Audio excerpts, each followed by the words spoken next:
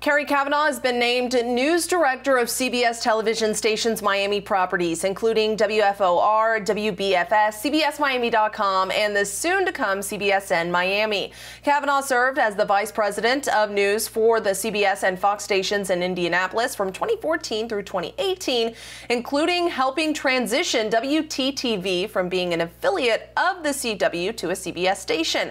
That meant hiring more than 60 new staff members, creating new station branding, a new set, control room, and 3 new websites. In 2015, she was named News Director of the Year by Broadcasting and Cable. You can check out even more of her background. It's extensive in our CBSMiami.com article.